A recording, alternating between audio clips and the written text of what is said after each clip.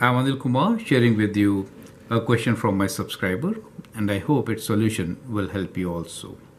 The question here is, a clock is hanging on a wall with the center of the clock 3 meters above the floor. Both the minute hand and the second hand are 15 centimeter long. The hour hand is 8 centimeter long.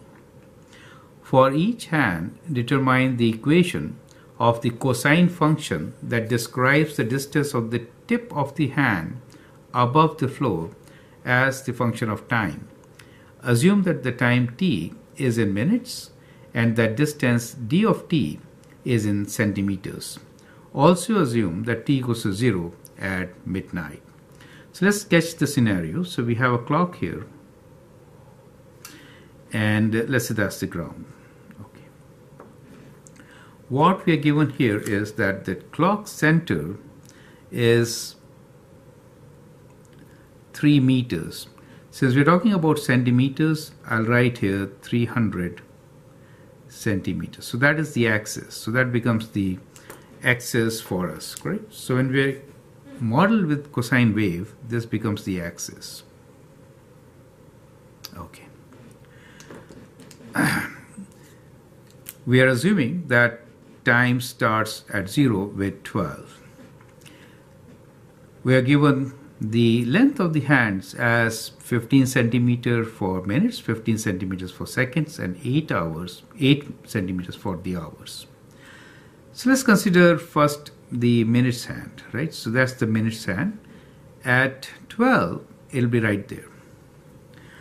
Now to write any cosine function in this situation, what we need to know is that the cosine function could be written as for the distance d. So distance d is from the ground to the tip, right? So for the distance d to the tip, since we are starting from a maximum, the phase shift is 0. So we'll start with amplitude A cos of k. Phase shift is 0, so k times t, plus how high the center is, which is 300. So that in general becomes the equation for all the three cases. When you consider the minute hand, then as you can see here, as the time ticks, it moves from this position and kind of goes like this. The maximum value from the ground, if I see it from the ground, will be what? The center is at 300, right? So this is 300.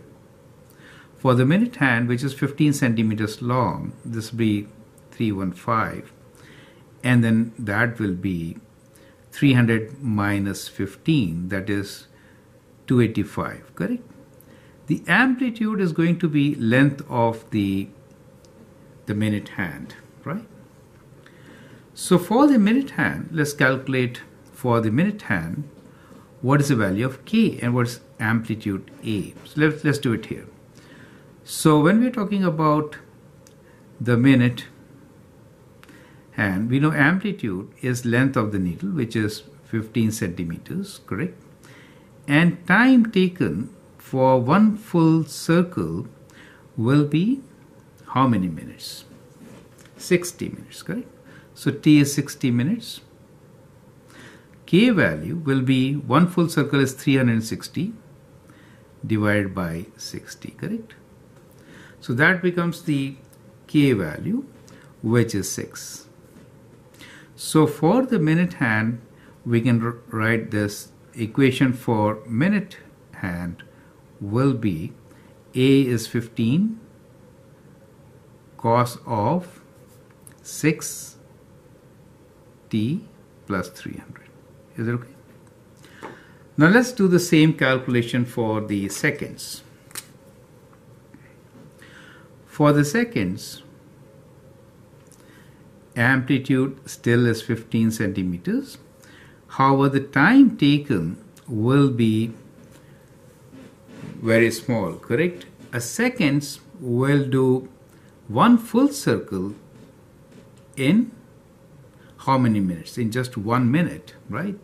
It does one full circle in 60 seconds, which is 1 minute. So in this case, K value will be equal to what? K will be 360 by 60, since we are doing time in minutes. 360 by 1 minute, which is 360, correct? So the equation for the seconds hand will be same amplitude, however it goes much faster, right? So it will be 360 t plus 300, correct? Since it makes one full circle in 1 minute. Now how about an hour hand? So for the hours,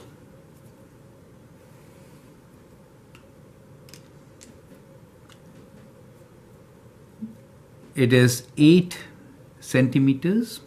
So for our hand, we can write this amplitude as 8 cos of what is the value of K. For completing one full cycle, it takes 12 hours, right? It takes 12 hours. So that is the time period. 12 hours is how many minutes? So in every hour, we have 60 minutes. So just 12 times 60. So that becomes the time in minutes. And that gives you the K value as 360 divided by 12 times 60. Do you see that? So we could simplify this too. So K is half for us. And therefore, for the hour hand, the equation will be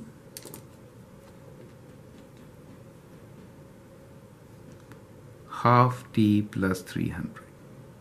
Do you see that? So that is how you can get all the three equations.